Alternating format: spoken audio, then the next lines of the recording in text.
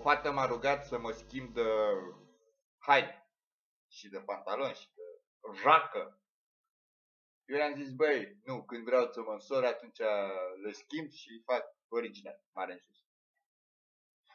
Când vreau să mă înțeleg bine cu, am zis, familia mea, nu e familia mea.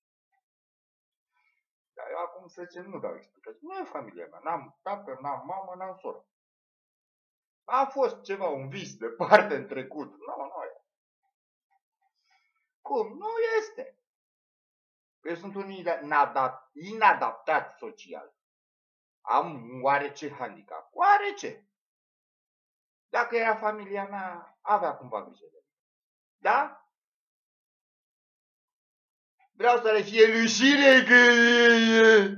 Da. Să le fie rușine cu mine. Să le fie rușine.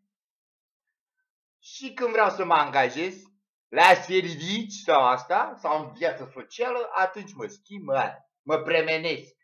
Nu vreau să put, să fac loc în tramvai, să urle lumea, spală-te! Aoleu!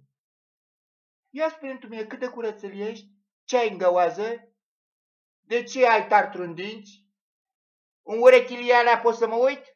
Facem examenul orele? Ia dă-mi un daf din gura ta. Băi, fetele, ai descoperit și tu apa caldă și acum dai lecții la băiat. Știi ce? Băi, a început toate jigodilii. Deci dacă te speli,